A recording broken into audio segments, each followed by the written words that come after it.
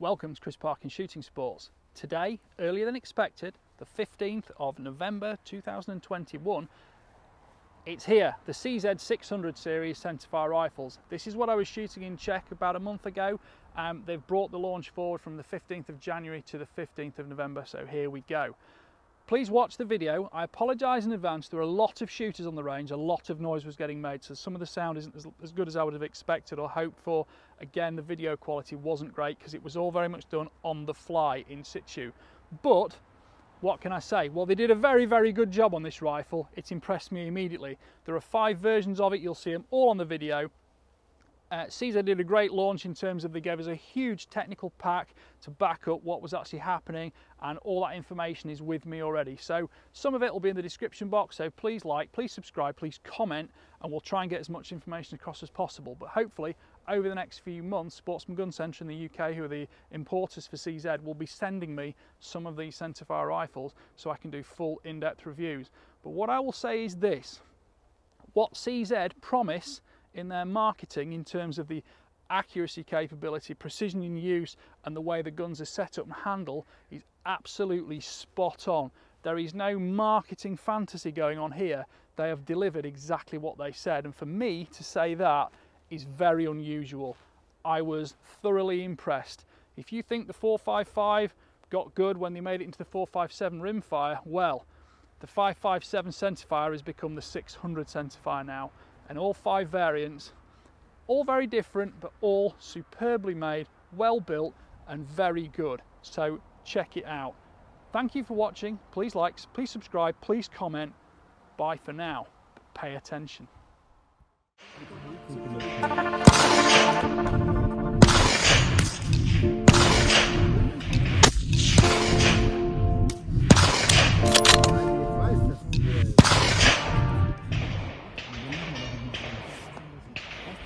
Wenn du aber nicht weißt, ob jetzt gerade ein Schuss kommt oder nicht,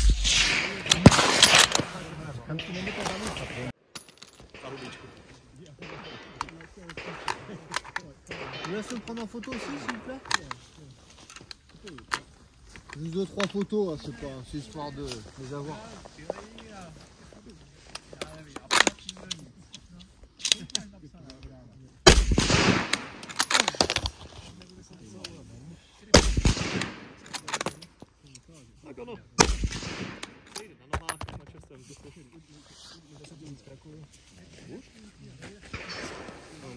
Chci sem to při prezentaci dostat i celý. Co, jak to šlo?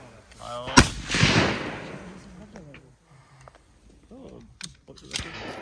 Našim se to líbilo. Říkám, jako nevím. Alright, well, I just...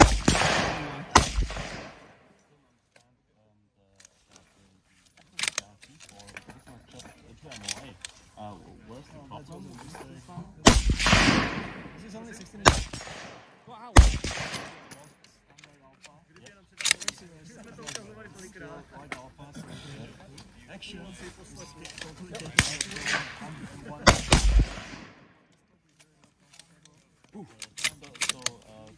This shooting mat is very loose on the ground. Excuses. Sorry? I have an excellent photo of all you guys around me. Yeah? Everything else is completely the same technology. Barrels are made the same. Okay. And these are actually alpha barrels. Okay. Okay. I think we made a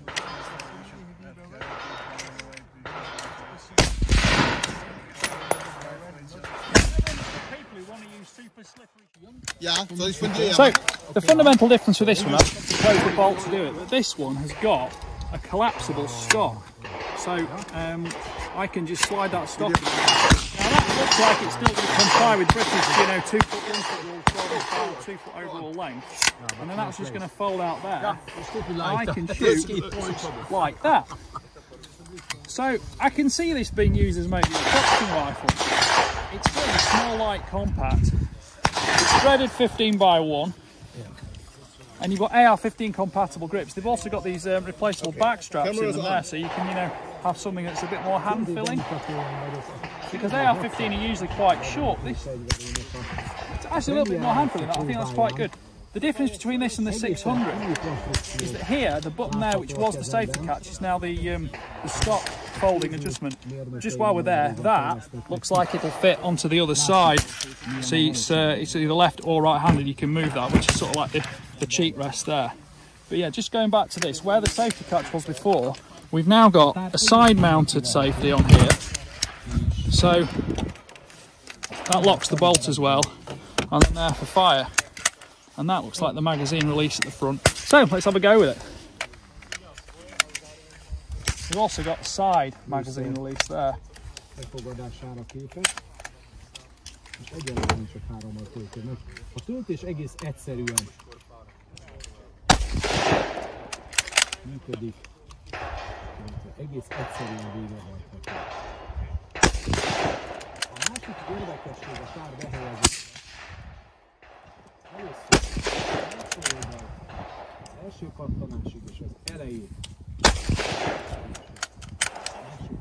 Yep. Right, this is the CZ600. This is the Lux version now. So we've got the hog's back walnut stock on it. I'm just going to have 3 shots and then the steel gone. Same system, probably familiar with it now. You've got the safety catch, sorry, the mag release underneath, which is lockable. Oh, I'm going to drop it on the bench. Just put 3 rounds in. I'm going to put this down on 4 mag, so we're going to have some standing shots with it. I'm going to shoot that blue plate out there.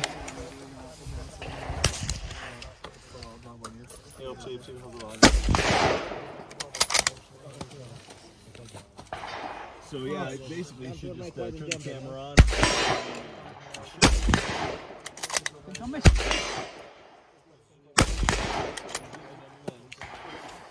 Got a nice sort of fish scale effect on the walnut for the checkering. It's a hog's back stop, which, well, it looks a little bit old-fashioned with the sort of Monte Carlo on this side here. It's actually quite comfortable, even with a modern optic on it. And because it doesn't displace your jaw, nice sort of tapered fit. That's a 56mm objective scope, so that's as high as you're going to be. You filming? I quite like that. That's quite a heavy barrel, short barrel as well, and it's got completely open foresight, so that will light it well if you're an open sight kind of person. Huge sight radius on it, but again, it's, I think in that scenario, quite point and shoot. This is a steel action, you can tell, because it's got the 700 scope mounts to lay out, which is using a Picatinny. That's a spur mount with 30mm rings for the Leica scope. It does handle nicely, actually. I'm just going to have one more shot. Who am I kidding? I'll make it 2. Why not? Treat. Again, to show, you can actually top load these mags while they're in the gun. So if you are in a hunting situation where you just want to, just want to top one up without taking the mag, you're good to go.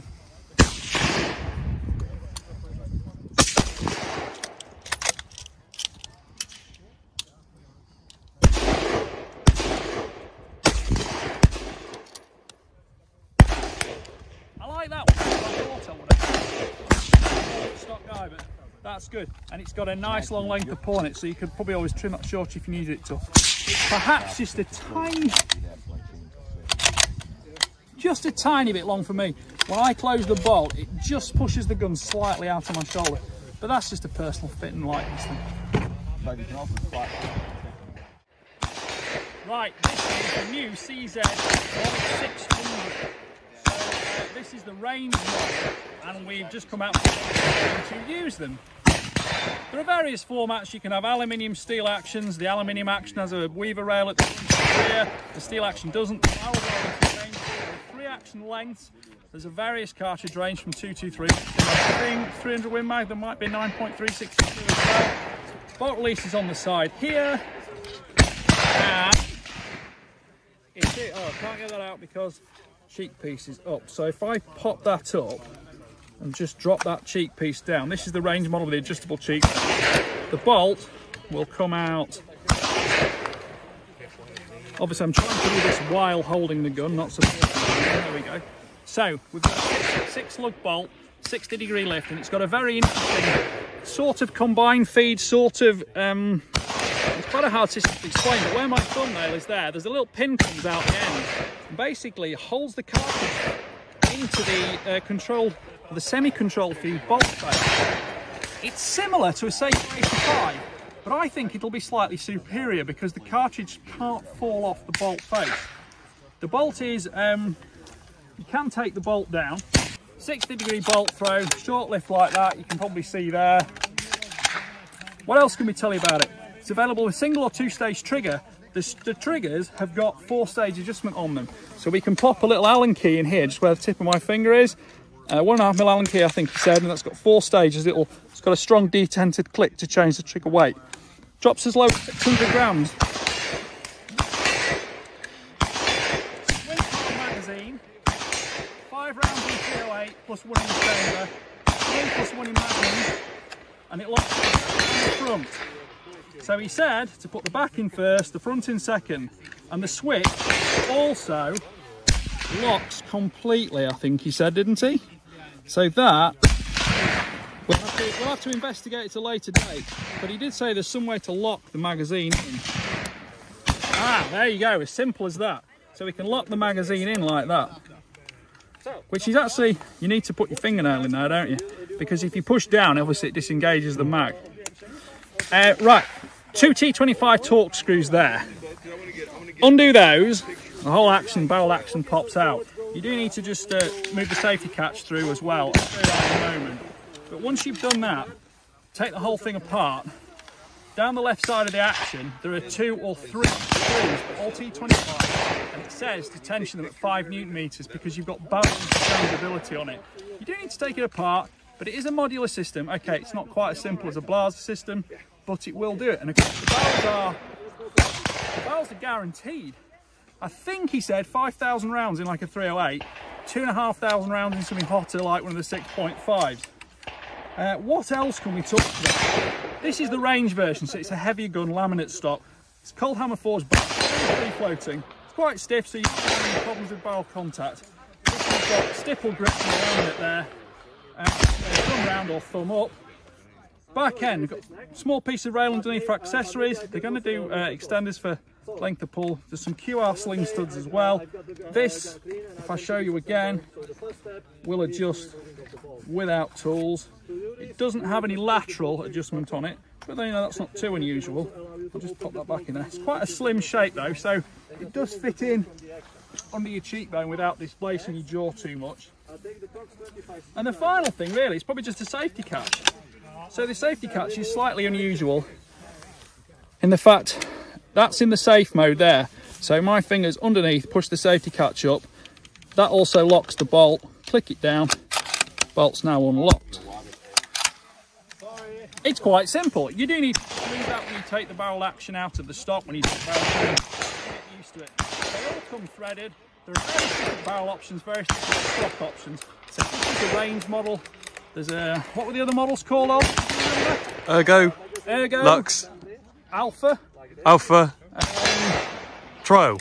Trail. Yeah, there's 5. There's also and that one. Timber.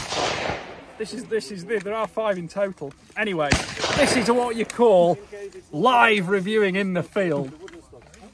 So there we go.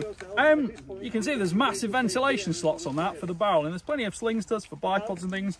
You've got twin QRs at the front, on either side. There's a lot to talk about there. This one is the steel action. The other one is an aluminium action. The steel action has Remington 700 compatible screw holes here, rail or all the separate mounts on. Final interesting point is, it's the details that appeal to me. Look here on the sort of bag rider butt hook, say the range version. This one, you can actually get a proper handhold on that. It's not like a tapered one and slides underneath. This one, you can grip into there. And there's also satisfactory room here, so that with your hand there, as the gun recoils, you won't bash your hand on the back of the pistol grip. Some stocks are like that, but you know, look at the shape and it will pretty much tell its own tale. So I think that's about it. We'll have a look at some of the other rifles later.